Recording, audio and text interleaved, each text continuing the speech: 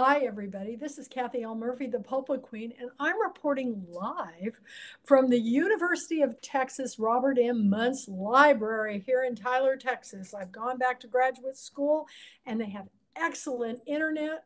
So I'm like pumped that I have not had. I don't think it'll go out on me. It's been doing really well since I've been here. I'm about ready to throw the ghost at my little cabin in the woods because it doesn't work at all there. So I do all my homework up here. So tonight we have James Conroyd Martin, and he has the most beautiful book ever. It's called Too Soon the Night. And this painting on the cover, I just found out from him, is in Brazil in a museum or gallery museum, Museum. James? Yeah, it's beautiful. It's absolutely beautiful. And we're going to talk to him about this is the novel of Empress Theodora. It's the Theodora Duology Book Two. And I'm going to do something different tonight because whenever I have somebody on, I read this quite some time back. So I decided that I would just kind of refresh, some of the things I was learning or remembered. And I want to read just something that will get everybody wanting to read this book because it is so fantastic that I just go, wow, what, they always say the very first sentences that you do in a book get you hooked. Well, listen to this. It's uh, 28 June 548 CE, Constantinople, the Great Palace. Her sacred resplendency, the Empress, is dead. Theodora, daughter of a bear keeper, actress in living pictures, lover to many, concubine to Hesabolus, Hesabolus, Hesperbolus. Hesabolus. Oh boy, you're going to have to help me. Supporter of monophysitism, advocate of women's rights, wife, and equal partner to power Emperor Justinian, is no more. On the day of her death, a Sunday, I was called to the women's quarters of the imperial apartment at Emperor Justinian's request. What could he want with me, I worry, as I leave my suite and make my way up to the floor above. I find the emperor is overtaken with grief. His face is red, his eyes are wet. Um, they're little more than slits, as if he's been trying to shut out the world. I bow, and he moves toward me with such a look of familiarity that I think for a moment he means to embrace me. He stops a pace away. Emperors do not embrace eunuchs. Ah, Stephen, he says, you must do your lady one last favor. It is for me too, this favor. I have no words and not a clue as to the meaning of his. He is flushing. Her women are dressing her now. He pauses, pivoting slightly, averting his gaze, and after a long moment, he turns back.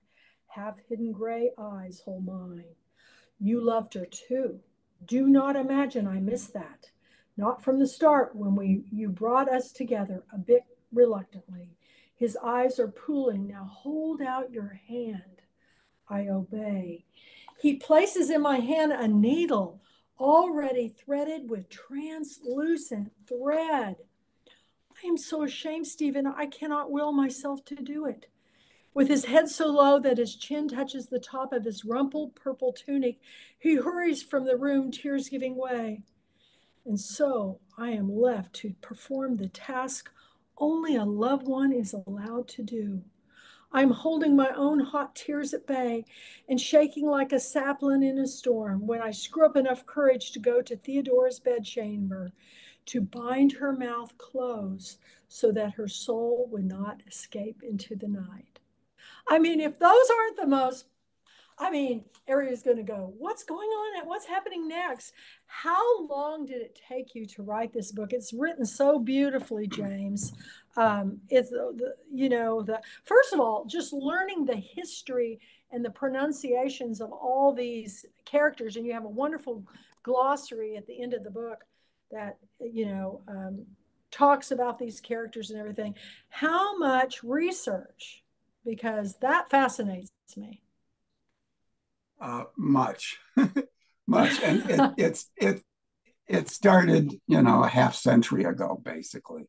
Oh my So, so gosh. I've had a lot of time. When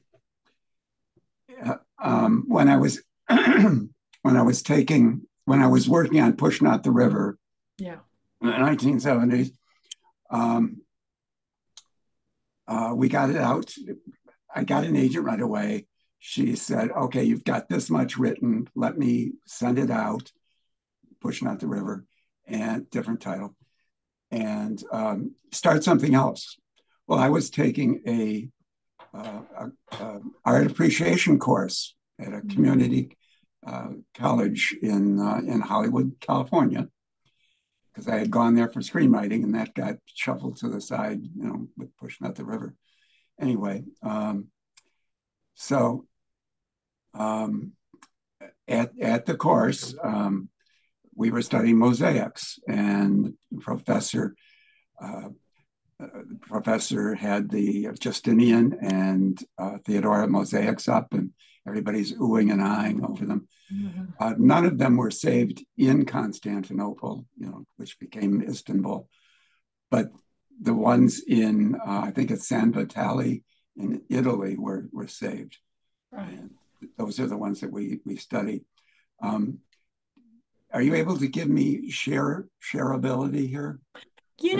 I know there is a way to do that, but I haven't done it in so long. I can't remember how to do it. Oh, Why don't just keep talking and let me just see if I can figure out okay. how to do that. Okay. All right. All right. So the professor said, this is the woman, when we saw her particular one, this is the woman I would write about if I were a writer. Yeah. And so it went on in my head, okay, I'm looking for a subject. I'm going to check out this woman, Theodora. So I went down Coinga Boulevard to the Hollywood Public Library, the extension of the big one. And I took out every single book on Rome at that time, and Constantinople, and Theodora, about 11 or 12 books, and hauled them back up to my apartment a few blocks away. And a little garden apartment.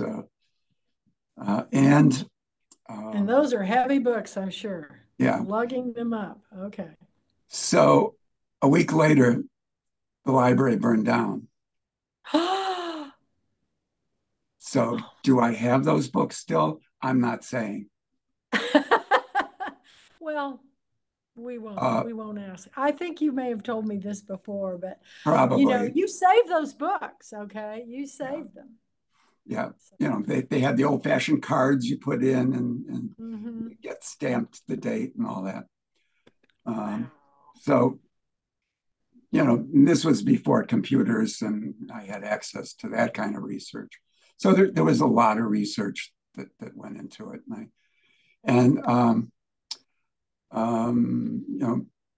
It took years for Push Not the River to get published. And when it got published, I got one of the top agents, and a different agent then in New York, and St. Martin's Press bought it. Wonderful publishing. And so I figured Theodora would be my second book with St. Martin's Press. But they had their own ideas. They wanted a sequel to Push Not the River. So I had to put it aside again. But they have beautiful covers too. I mean, you must have learned something from art appreciation. Yes, yeah. Well, with their first cover, Push Not the River, we went through like 10 or 11. And my editor was terrific, and she always kept me apprised of the latest version. And then we got to like number 10, and it was this gauzy sort of bluish cover. It looked like a romance novel cover. I showed it to my advanced placement class, and this girl in the back goes, "Romance novel." Oh, man. So I told them I didn't want it.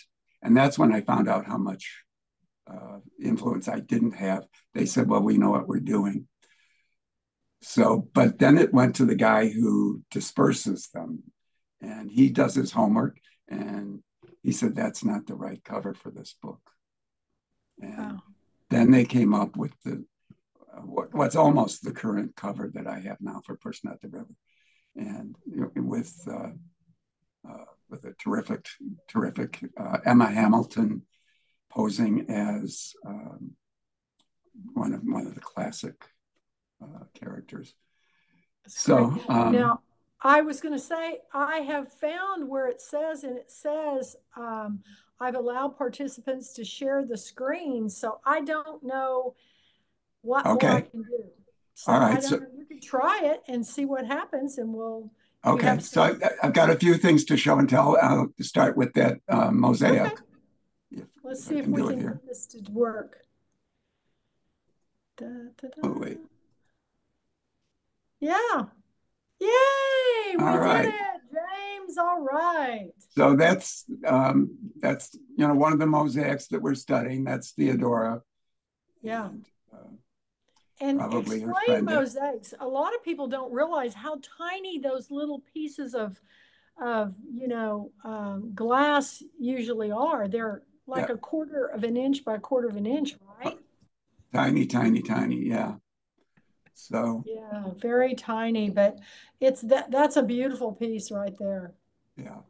I can't even imagine. Do you know how big that is?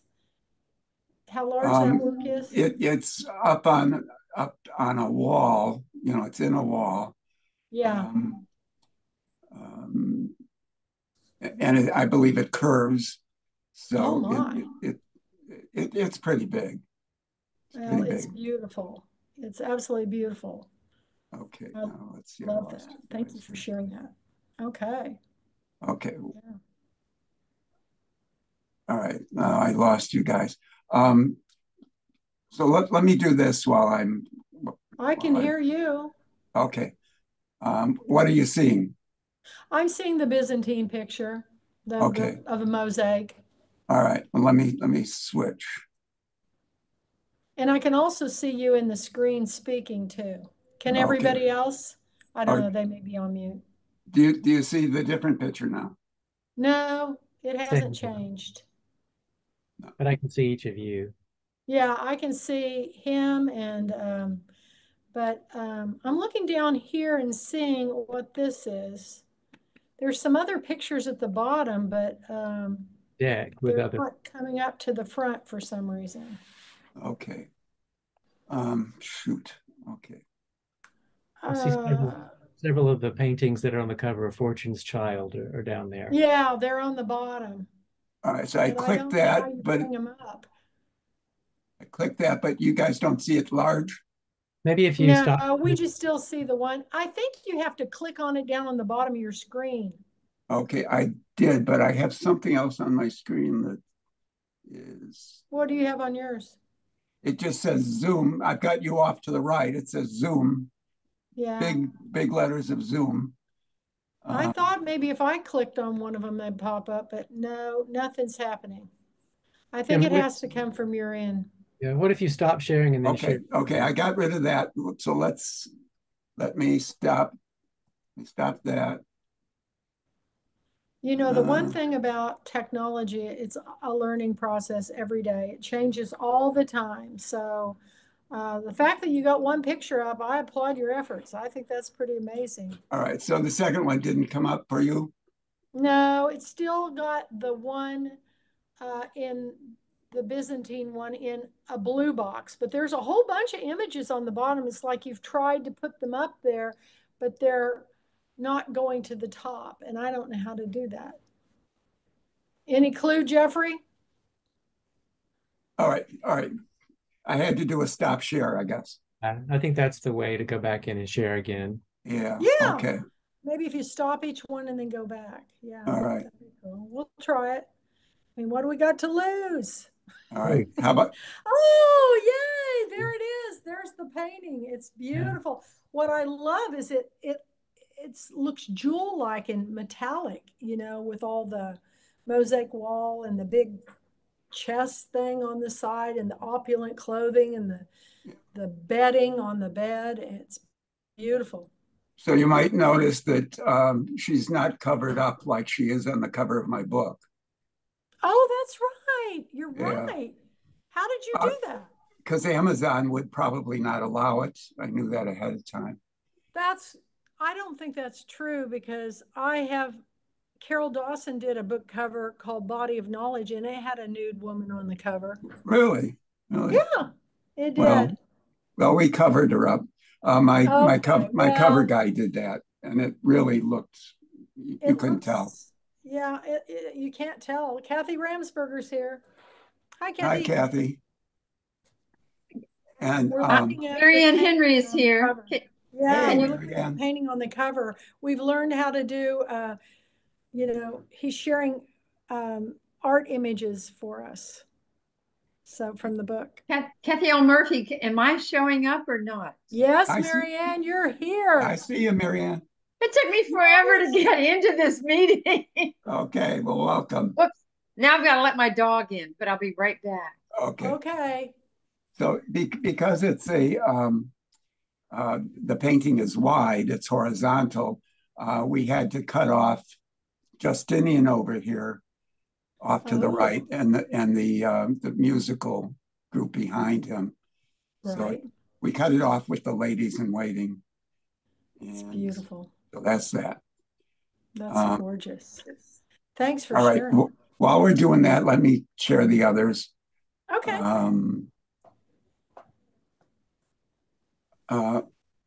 Let's see. Here comes. Here we go. Early on. Great.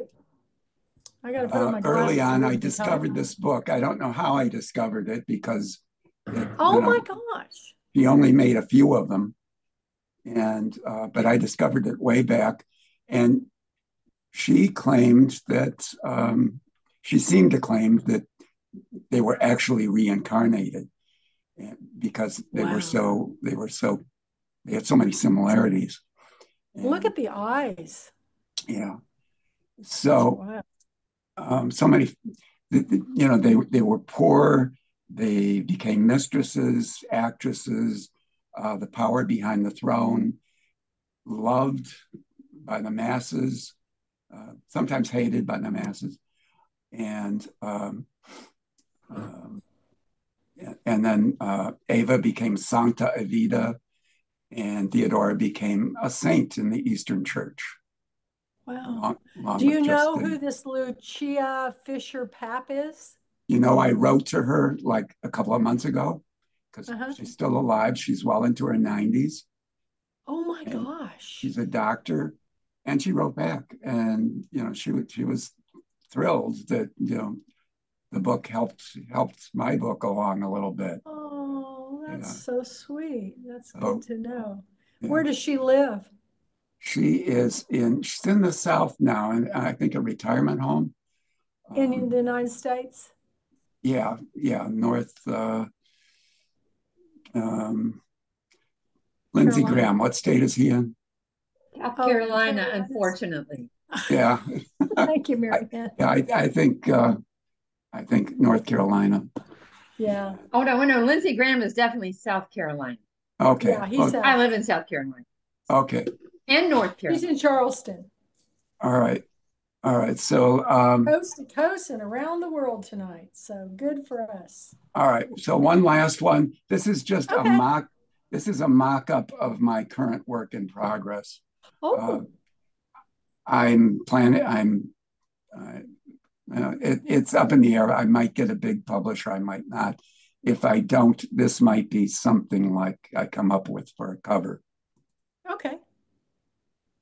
Ooh, Napoleon's Shadow Wife. Wow. Oh. Wow. I want to know more about this story. Yeah. So maybe at the end we could talk a little bit about that. Okay. All right. All right. So stop share, and I'll stop doing that. For those who just came in, James has been telling us that this kind of started when he took an art appreciation course. And I go, he certainly learned something from that class, because I read a little of his writing, and it's a beautiful story. For all of you that have not seen the cover of the book, he showed a painting of it, but it's beautiful. But all of your books are. I mean, you put a lot of thought into them, and Fortune's Child and Push Not the River, they're great. So anyway, so where all have you been talking about this book? Have you gone? I mean, it's the time of COVID, so it's really hard to do a whole lot, you know. But I thought maybe up there might be some bookstores or libraries or. A couple of fests. I've got a fest this weekend here in Portland. Yeah, I've been quietly working on Marie Valenska, that novel. It's going to be my longest, I think. Unfortunately, Really? It's just longer than some of these. Push Not the River was how many pages? It was into the 500s. I cannot lie. I like it thick. So. It was into the 500s. Oh boy. This one might, depending on the print, it might be. But she was, well, we can talk about her after. She's an amazing person, and she was his favorite mistress. And wow. Well, you are in a writer's critique group, and how long have you been in that, James? Since, well, I was in one in Chicago, and I came here in 2014 and joined one, and we met in the basement of a church until COVID, and then we did Zoom. Yeah. And a few people have come and gone, but it's been pretty steady. With the same people. I just had them to my house in July for a barbecue. You're back meeting in person or still Zooming? We do a social in person, but we do our Zooms on every Saturday.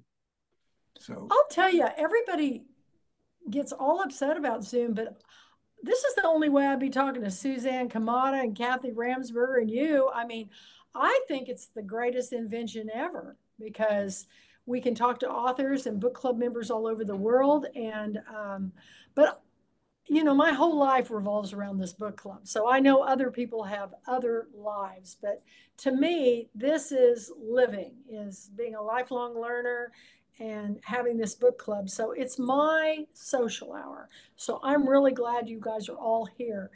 Now that I'm back in school, they're kids, they're young enough to be my grandchildren. In fact, I had the guy next to me today said, you remind me of my grandma's friend. She's always wearing stuff from India. And I said, yeah, I think so, Jason. But anyway, I want to say the advantage of doing the book club on Zoom is you can do what I just did. You can share your pages, so you don't have to just listen as somebody reads their 5 pages around the table. So you can see the pages, and that makes a big difference. Especially, I've got there's one poet in the group, so I need to see poetry. I can't just listen to it. That's really, and how many are in this group? 10 to 12. Wow. Yeah. I know Robert Gwaltney is in a group, and I got invited to be in one. Marilyn Simon Rothstein has a group in New York, and they invited me to join their group. But you guys, I just don't have time. I want to, but it just takes everything I have just to keep up with what I've got going on right now. And but maybe later, because I am back working on my book. But so it takes you a long time to write a book. But you know what? I always feel like a book is something that if it's going to take a long time, it's going to be worth it, right? So, and it's worth it. So this churning them out one a year, I don't know how people do it. Honestly, I don't either. They can't do anything else if that's all they do. Yeah. So what is an average day for you as a writer? How does it begin? The average day is how long do I procrastinate before I go up in the evening to write. Okay. I have to do it, even if it's an hour or 2 hours, I have to do it, but I procrastinate. So, and I'm a bit of a vampire and sleep late and get up and stay up late. Go through the day, but then I write.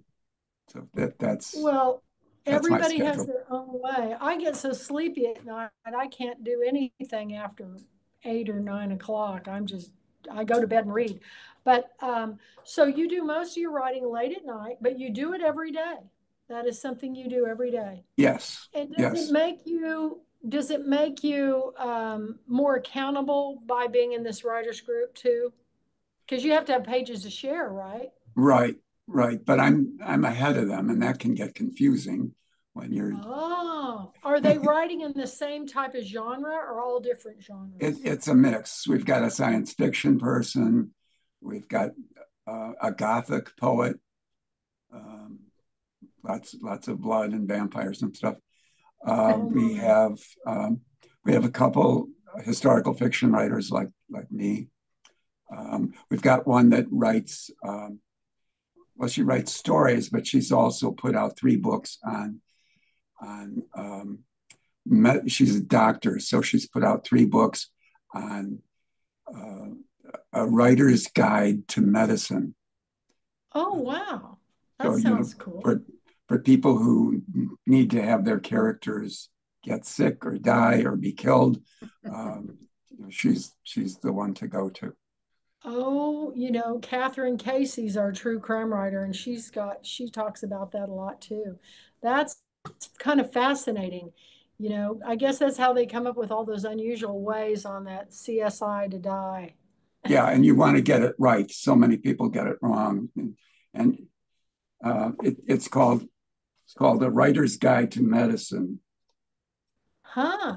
Right? Well, Natalie, okay. If anybody's going to kill anybody off, that's the book to get, yeah, right? or what kind of poison to use and that sort of thing.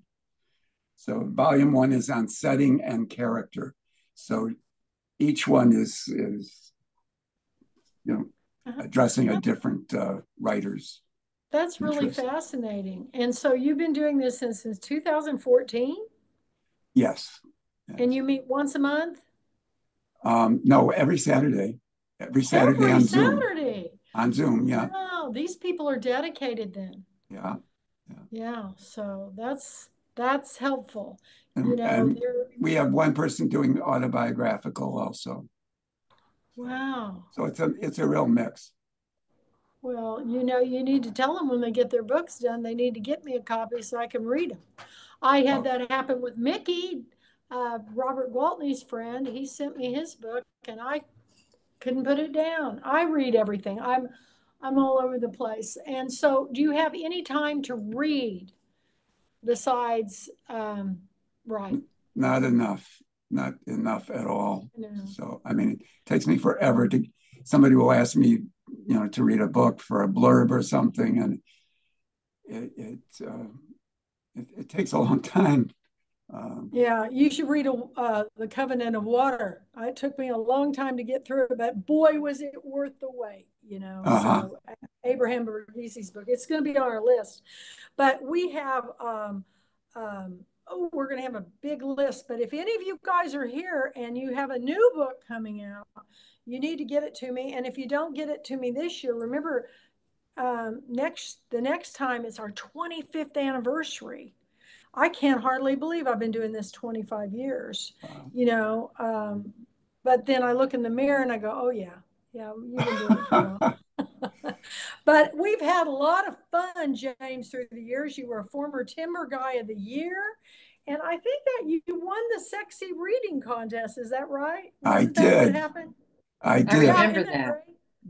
I remember it so well, and I remember us taking that picture, and I remember meeting you out in Bellingham, and it's the thing that I think people miss out when they're not in a book club is the journey that we've all taken together. Now, some of you haven't been with me as long, but we've still kept in touch. Suzanne's almost here every week. Marianne and I talk all the time. She's been so helpful for me and getting into I had to have 3 letters of recommendation to get into graduate school. So she helped me out there, and I appreciate it so much. But I don't know what I'd do without my authors. What would be your advice that you would give to any new writer today, especially if they're interested in historical fiction? Read. Yep. Read the ones that are interested, the authors that they're interested in. I probably got caught up with a lot of authors, latched onto a lot of authors through teaching, through Yeah. E.M. Forster. I taught Howard Zinn. Some people thought I was crazy, but I turned out, or the kids turned out, amazing term papers on Howard Zinn. You had a celebrity you taught in high school that I could not believe. I just remembered this. Who was it you told me that you had in one of your classes? Was it when you were teaching high school? High school. I didn't have her in class. Oh, you didn't have her in class, unless but she was in my creative school. writing, and I don't remember. Chandra, come on, Right. The producer. Yes, yeah, of the Bridgerton, you guys. Right. You Yeah, didn't have Chandra, Greta Gerwig in there, did you? Did you have Greta Gerwig? What school was it you were teaching at? Marian Catholic in Chicago Heights. Oh, in Chicago Heights. Yeah. Wow. Well, I followed both of those people now. I just, in fact, I have added one of the Bridgerton books to as a bonus pick this year because I fell in love with the story of Queen Charlotte.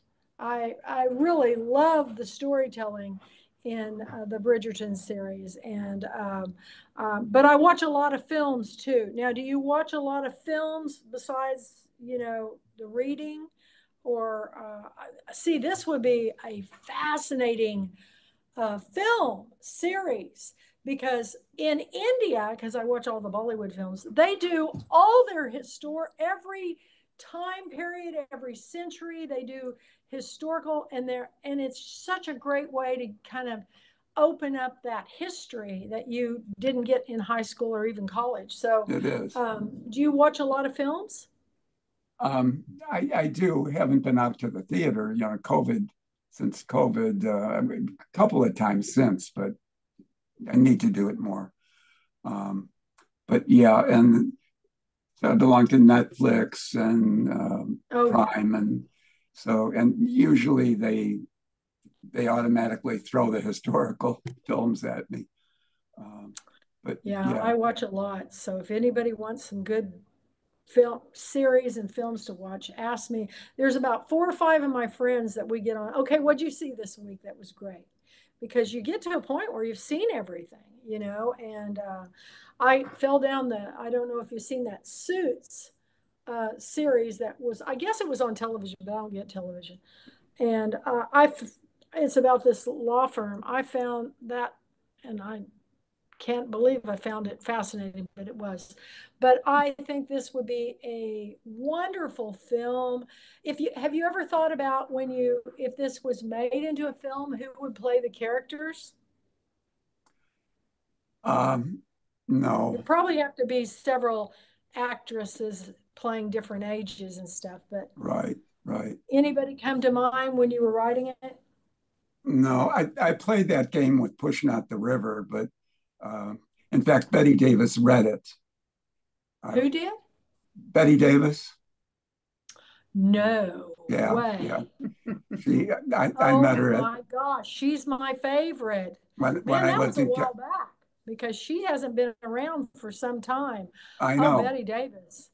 But when it was man, when it was in manuscript form and the editor or the agent was sending it around, I met her and she said she would read it, and I sent it to her. I got a nice letter from her.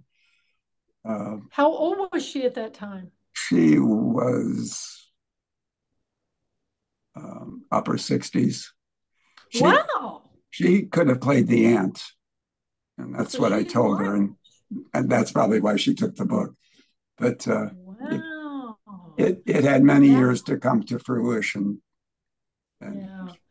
You didn't have It's time. interesting. I don't know who any of the young film stars anymore. In fact, I actually sometimes love to watch. That's why I like to read books, because I imagine how they would be, not like somebody else, but I imagine how they'd be. If you guys haven't seen The Great Seduction, I think it's on Amazon. You got to watch it. It's quite the story. But back to your book. So it's taken you a long time to get it done, and now you're working on another book. How long do you think it's going to take to get it finished? I will finish it. The first draft. I'm close to finishing the first draft. That's really good, because this would be a lot of homework. I mean, to learn all this, you know, the history and the way they talk, the voices that you have in this book are fascinating to me. It's really, I watched a kind of a documentary on Cleopatra not too long ago, and it was a version I had never dreamed of before, because they had her, I always thought of her as Egyptian, but actually she was, I think, a mix of Egyptian and African. And it was really good. It was done by Will Smith's wife. And it was very interesting. I don't know enough of the history to know of how true it was, but I think you've done your story well. I mean, I think you've researched this well, and you've got it down, and kind of like, it reminds me of the sagas like Dr. Zhivago, the big sagas, and, the distance, place, and I just think it'd be fascinating. So Well, I'm going to open it up and see if any of you guys have any questions for James about the book. If you have read it, or if you haven't, ask away. This is your opportunity to talk to our International Book of the Month author. So anybody, just speak up. James, you and I talked in Florida about my love of Theodora, and I read parts of it to my son before he went to Turkey, and and he doesn't write, my son, but he's like a trivia king, and he came back and he said every single fact was right, and I just wanted to compliment you. Oh, wow, James, that's great. That's wonderful. And did he Thank go you. to Istanbul? Where did he go It into? really helped him get into the mood of the mosque, right? It wasn't a mosque then, but you know what I mean. Right. Yeah. When did he go? When did he go? Yeah. He was in Turkey in May, April or May. Okay. And he didn't find it dangerous or anything? He loved it. Okay. People would come up to him and say he wanted to go into the earthquake zone, but he was too far south. He's got my blood. What can I say? I used to do the same thing when I was his age. But that would have been the only dangerous place, is where the earthquake was. He met people all along the way that said, please, can we speak English to you? They're such a welcoming people. Very nice. Very nice. That's good to know. Maybe you'll have to go, James. I've wanted to, but here and there, the politics have not been good there. Come with me. I have a lot of friends that have gone, and they said they had a wonderful time. I met two women in Nashville at the Southern Festival for the Book, and they were going on a trip to Morocco. And I hope they got back before everything that just happened. Really? Yeah. We're going to go. Yeah. And, but I'd love to go to both of those countries. They had, I find it all very fascinating. Morocco's gorgeous. Yeah, that's, I've seen, and it's not what we is portrayed to us. Because I watch a lot of these documentaries on Netflix and stuff on other countries, and oh my God, Iran is beautiful in parts of it. It's just beautiful. And I watched one in Afghanistan where they went to a bed and breakfast. In Afghanistan, I was expecting rocks and caves. And no, it was absolutely beautiful. It was about an artist. It was really fascinating story. So, but did he ever, how long was he there, Kathy? Your son? He was in Turkey he was all over the place. He taught in Madrid, and then he just started in Eastern Europe and worked his way up to the country of Georgia, and flew back from Georgia. He couldn't go any further because he would have hit Russia. So yeah. I think he was in Turkey 2 weeks though. Wow, that's a good wow. That'd be fascinating. So he loved good. It was his story. favorite. Yeah. Anybody else have the book a helped him question? along. Huh? Go where?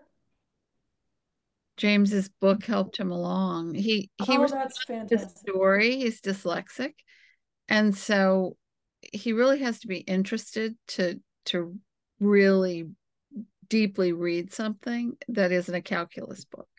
So it's a real compliment to your book. Thank you. That's great to hear. I have a question. Yeah, Jeffrey. Jim, you mentioned how you came upon Theodora, how you found her. How did you find, is it Napoleon's shadow wife? How did you? Marie Valenska. Actually, she's a minor character in the second of my poems. Hang on one second. Trilogy. Who do you have a friend named Basinger? Yes. Okay. Gary. Let him in. Okay. Go ahead. Where was I? How you found Maria Valenska? Yeah. So she's a well-known character. There's a movie called Conquest with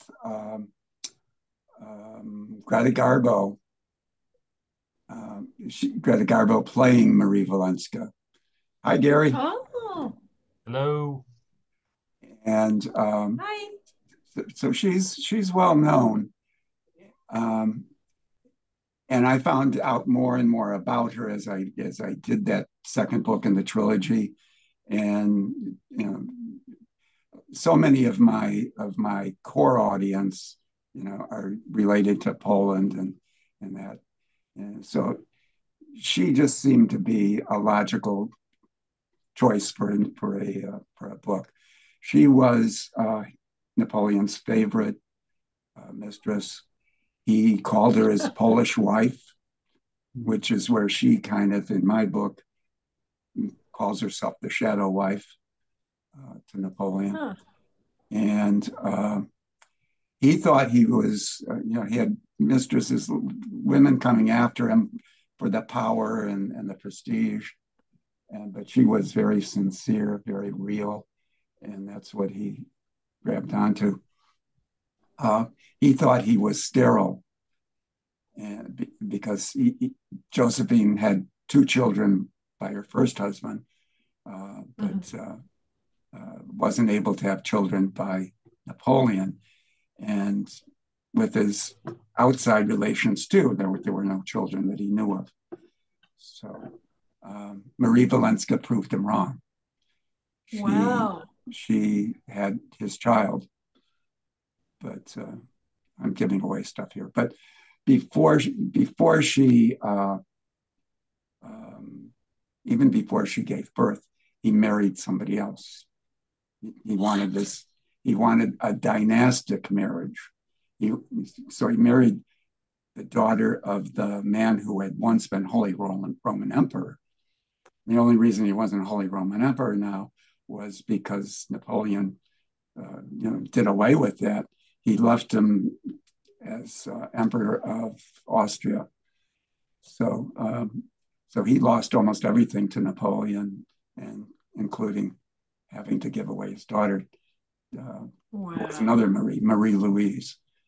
So, but his relationship, I'm into that part of it now, continued in certain ways after he married for his dynasty that he imagined. Wow.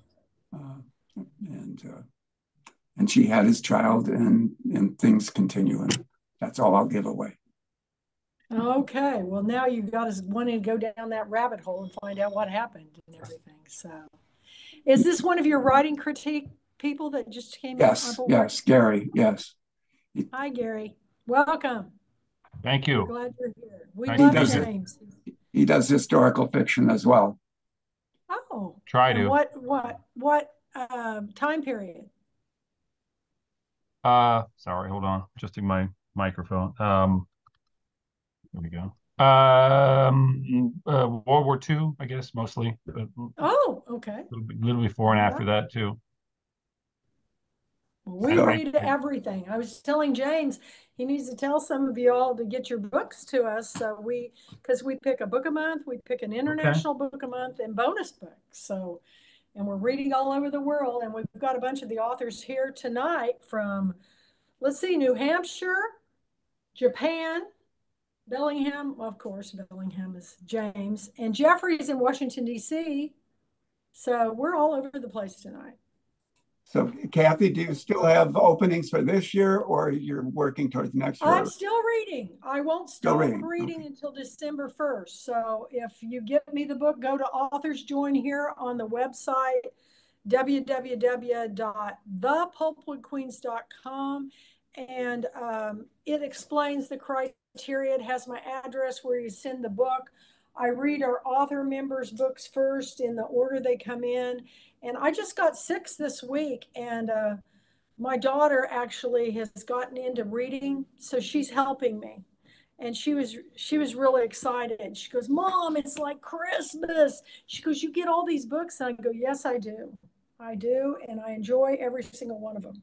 I can't pick them all, but the good news is that, you hang with me for a while, I'll get you in. I just, it just takes a while. Some people give up too early, but it's good things happen to those who wait, because we have quite the lineup for Girlfriend Weekend this year. We've got a lot of New York Times bestselling authors, a lot of newbies. So I'm really excited about all who's coming. So it's up on the website. And if you have any questions, just email me at the pulpwoodqueen@gmail.com, and I'll be glad to answer your questions. Kathy, what was the email address again? Because I'm going to graduate school right now, so I don't get around to much till I get back home at night. But anyway, it's great to have you here.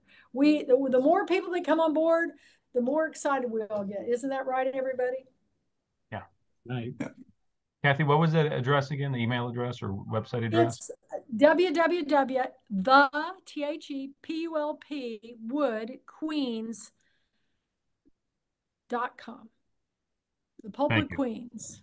And we have timber guys too. And in fact, James was one of our timber guys of the year one year at Girlfriend Weekend. He got crowned. We had a sexy reading contest and he won.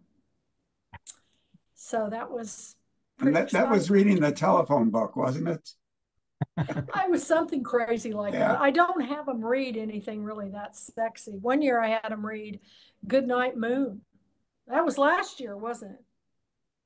I think they read Goodnight Moon. One year it was John Grisham's, the one about the little boy who grew up with his uncles on the farm. There was nothing sexy about it, but the guy who read it made it so. So anyway, we just have fun.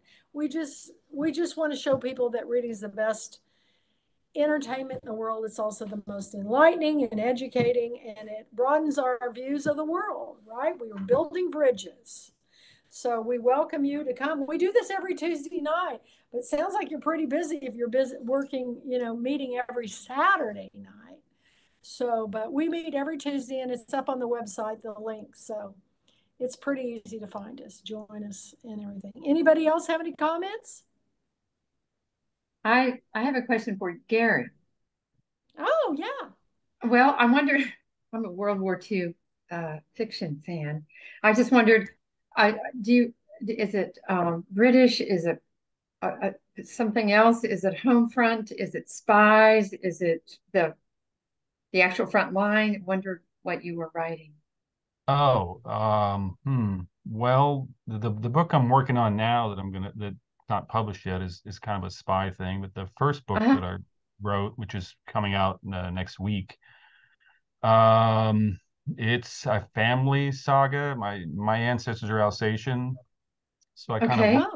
Oh, work that whole thing into it about a family that's kind of reunited and basically on the battlefield on opposing soldiers on a battlefield who come together, don't know that they're related, but kind of figure it out later.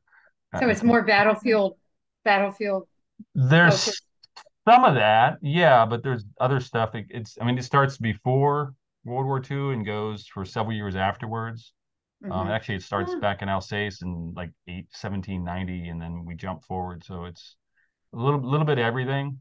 Um, Okay. couldn't, It's really good. well, yeah, It's Jim has said some I'm a very big World kind War things II about it. fan. Yeah. Okay. We've done Yeah. a lot of World War II books. So you need to send it to Kathy. Yeah, Yeah, I'll do that.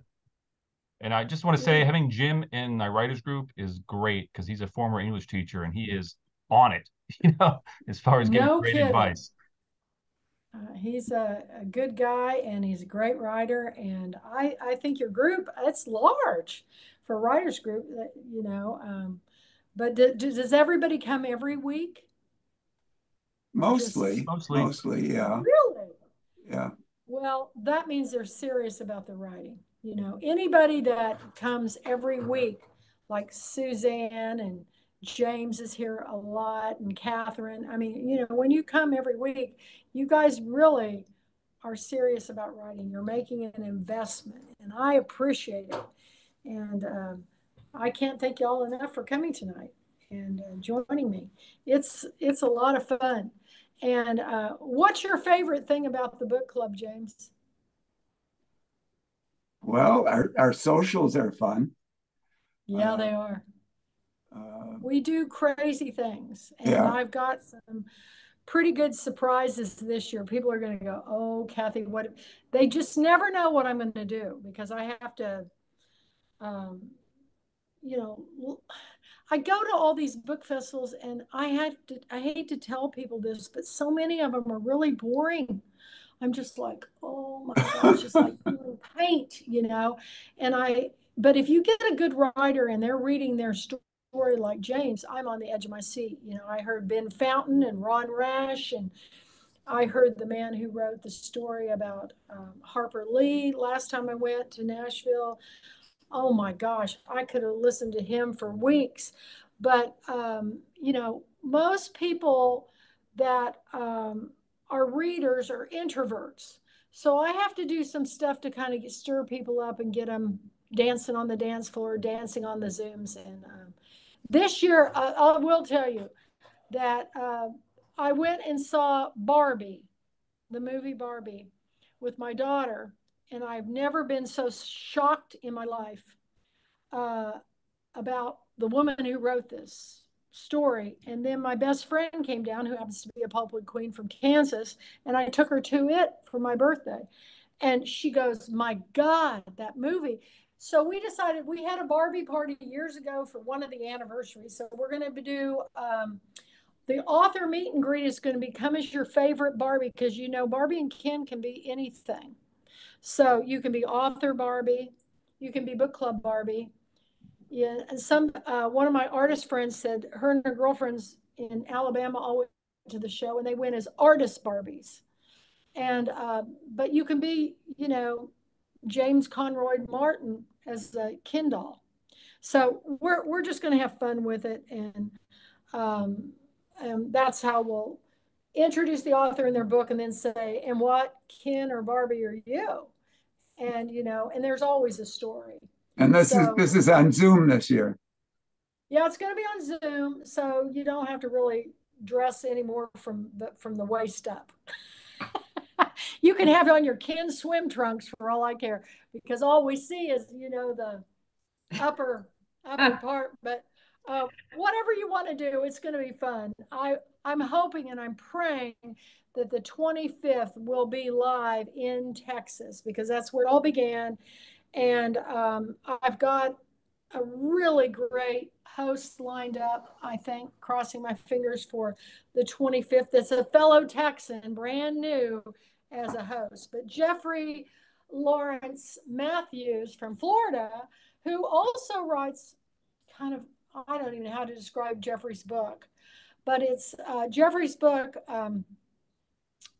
is the story of if Abraham Lincoln got to work a case with Sherlock Holmes. Sherlock Holmes. I couldn't think of it right off. And I was just going, and his next, I have another author that's coming out with a book about a Mexican Frankenstein. And I go, oh, I've got to read that. These people that are starting to really think outside the box, and they're very creative in their writing. But Daniel Olives, he does a lot of Mexican magic realism and mythology, so this will be perfect. But anyway, we've got Jamie Ford's coming, Lisa C. Debbie Rodriguez is coming from Mexico. I've got Abbott Kohler's coming from New York City, and Marilyn Simon Rothstein. I've got the Bernhardts. William Bernhardt's a New York Times bestselling author, and his wife Laura are coming from Oklahoma City. We're going to have people from everywhere, and I'm hoping all of you guys will be there. And we'll, because I don't know how long this is going to go. I'm going to ride this pony till it drops. But I've had a ball doing it, and this is my hobby. It's a hobby that's become my life's mission. So you probably won't know what to think, Gary, but you'll be highly entertained, I guarantee you, and you'll hear some terrific authors. Jamie, when he emailed me on my birthday, he was coming. I go, oh my God, because his book has now sold over, is it 2 million copies? His new one, The Many Lives of Mayfang one. I think it's that, and he's coming. So, and Lisa C., oh my gosh, she's coming from California. I just read her book like her mother. Yeah, she has been one of my authors for years, and I actually did a television show with her in Beverly Hills in Pasadena called The Beauty and the Book Show, when I had my own TV show. And I finally got her coming back, and she is lovely. And she's a great writer, and so is her mother, Carolyn C. And she'll be coming in, and it's just going to be great. And I'm working on a few other surprises. I'm keeping my fingers crossed that they're going to be coming too. But anyway, it's going to be a lot of fun. So, James, is there anything you want to share with somebody if they before we leave about the writing process or a writer's life, or words of wisdom, my friend? Well, I don't know. I was going to say Jamie Ford had to change companies in order to get his current book published. I know. Thinking out of the box. He was thinking out of the box, and he scored big time, didn't he? Yeah. So his former company is probably, crying in their milk. Well, publishers need to learn to invest in their authors, because when you invest in them, you can get the best work. If they're always a fear of they're going to be dropped, that's just not fair. I just don't think it's fair. I think pick an author that you can see grow with you, and we'll have better writing. I'll tell you, the books I've gotten this year have been just over the top. I mean, I've already, Lessons in Chemistry is going to be one of our books. Kathy Ramsberger's new book is going to be one of our books. I'm working on Suzanne Kamada. I've got the Abraham Verghese Covenant of Water. Oh my goodness. I've got my one whole couch in my living room is covered with just my selections that I picked so far, because I pick about 50 books, and then I've got a few too many on there, but I usually pull out and put back in. But if you've been with me, I'm going to stick with the ones that get you on the list. So anyway, it's going to be a great list. You guys are going to be amazed. And I can't thank you enough, James, for taking time out of your writing schedule to join us. Any last words from anybody tonight? Thank All you. I've got to say is, yes, Marianne, what were you going to say? I just said thank you. Well, thank you for coming. And school's going great. I'm in my 4th week. All right. And I am having a wonderful time. I was telling them all earlier, I'm the oldest person on this campus. Yay. Absolutely the oldest person here. So enjoy it. But it keeps me young. You know, that's all I've got to say. It keeps me young. So you guys have a wonderful week, and get your copy of Too Soon the Night. Beautiful, beautiful cover.